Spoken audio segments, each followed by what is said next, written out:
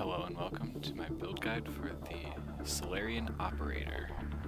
This is easily one of my favorite classes. I'm glad I'm able to do this video.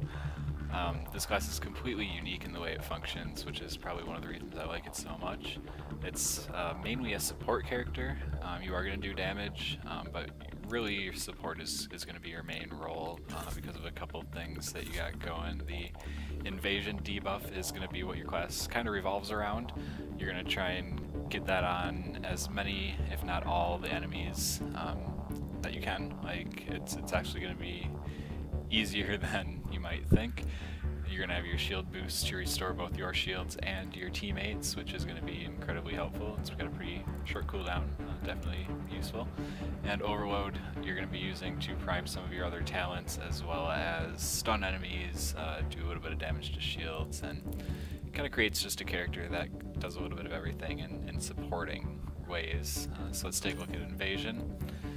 Right at the start, it's going to put a debuff on the enemy that makes them take more damage, and it's going to have a 6-meter spread radius. We're going to be increasing that, but it doesn't have to be like right when you cast it. Like, anytime an enemy gets within the radius of the target that you've cast invasion on, it can and will spread to those targets. So there's no cap on this, and the spreading does seem to be able to chain. Correct me if I'm wrong, but it does seem like that's happening. So potentially, if mobs keep running past each other, this will spread to everything. So through talents, we're going to reduce the recharge time. You're going to want to cast this as often as possible. Like I said, you're going to try and get it on everything, so you're going to want that cooldown as low as possible. You don't really need Outbreak because infecting more enemies at the target location, like, that's going to happen anyways, because if the enemies are next to your target, it's going to spread, so it's kind of a redundant talent. Tier 5, we're going to go with duration and spread radius. Again, spread radius because we want it to spread it to as much stuff as possible. The defense debuff is definitely useful. I'd actually been running with that at first. I was running that and Sabotage in my initial run with the build.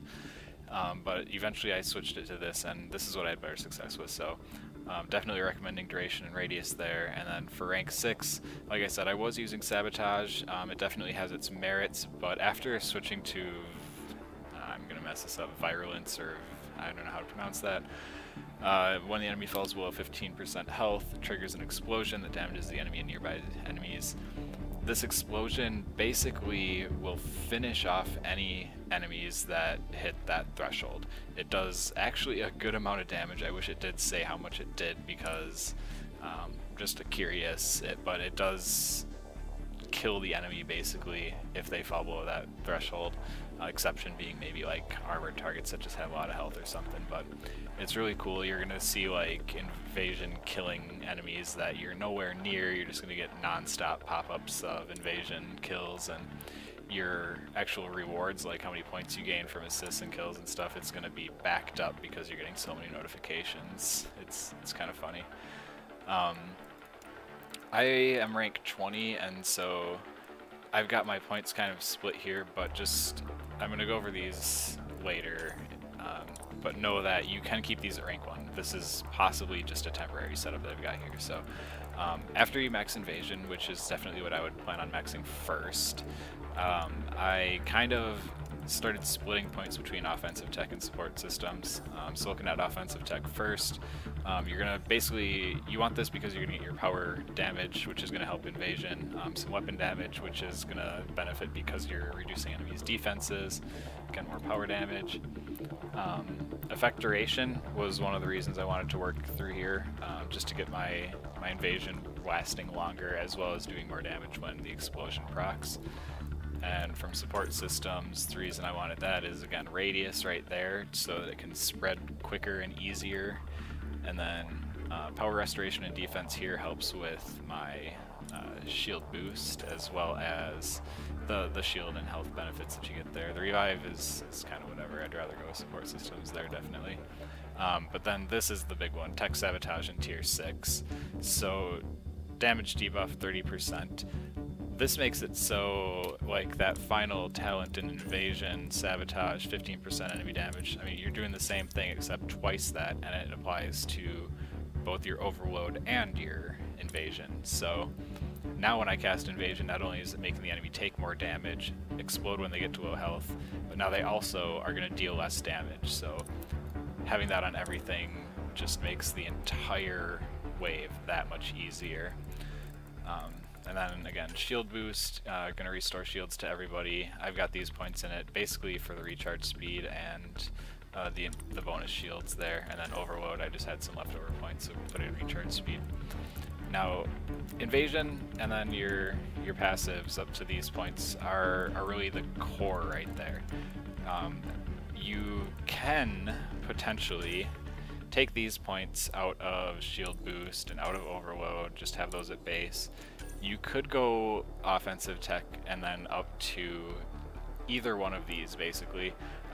If you take weapon mass reduction with the weight capacity, will make it so you could use things like a Vanquisher, which, I mean, right now in the state of the game, it's basically equip a Vanquisher on any class and you're going to have success. So this will make that much easier because you're going to want to stay at you're going to want to stay at 100% recharge rate. You're not going to want to go over that. So that'll allow you to equip some heavier weapons. You could also go with elemental tech, which is going to buff your overloads damage as well as kind of further your support role by making your teammates do more damage with the elements as well. So especially if you've got like a tech heavy group, that's gonna be a noticeable buff for your team for sure. So you really have some flexibility with those final points. I'm only rank 1, level 20, so I don't have the bonus points from further ranks, and honestly I'm not sure where I'm gonna put those because you're not gonna need a lot of the other end tier stuff from overload or shield boost. Like they're not going to be super important. So really, if you're going to work towards anything else at the end of a tier, it's going to be one of these two in offensive tech.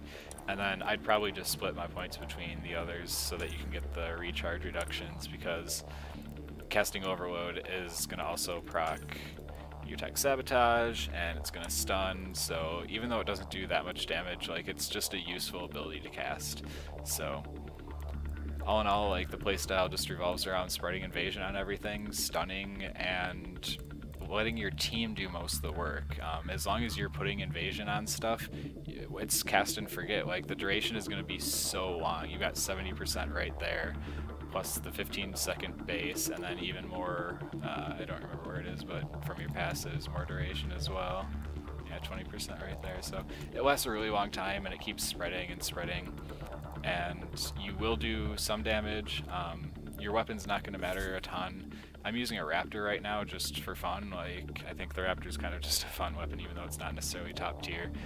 The gameplay I recorded with this build right before doing this guide video, I was actually using this. So other weapons you could mess around with. I was playing mostly with the Scorpion. Scorpion's just another all-around great weapon. The Equalizer works really well. I imagine you could use the Talon just fine. I haven't done that myself. If you do have weight mass reduction, you could probably run something like a Falcon. I'm pretty sure, yeah, that would be fine. Heck, you probably wouldn't even need it actually. Maybe I'll mess around with that a little bit too. Because the defense debuff is going to increase the damage of any weapon you use, so the flexibility is really up to you. As far as the rest of it, I just have wow, I never know where it is. My Juggernaut Shield, because it's the only one I've got, but we'll see what other equipment comes around and see what else might be better. Hopefully we'll get some tech-based stuff. And then consumables, I usually just run recharge speed. Actually, I run that all the time. I'm almost out of them now because I want my invasion as short as possible. And then my other slot, I usually been running like an ammo, like an incendiary or something. But awesome character. Make sure your team knows how to kill stuff, because again, you're a support role. You're going to be refilling their shields, debuffing the enemies, and not necessarily the carry. So hope you enjoyed the video. Check out the gameplay if you want to see it in action, and let me know if you have any questions in the comments. Thanks.